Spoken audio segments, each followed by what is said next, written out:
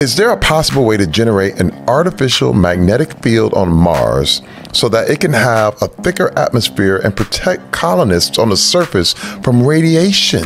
There a technology that we could theoretically develop, or would we be better off trying to build underground colonies on Mars? Yeah, so what she knows is that here on Earth, we have a magnetic field. Not very strong, but we have one. That's why compasses, anybody remember what a compass is? Yeah. Okay. Old right. school. Old school. We have a magnetic field, and when dangerous charged particles come from the sun, we call it the solar wind, they see Earth's magnetic field, and then they channel themselves away and funnel in at the poles.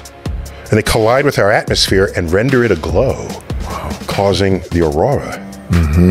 So when we see the aurora, that's the atmosphere and our magnetic field shielding us from harmful radiation.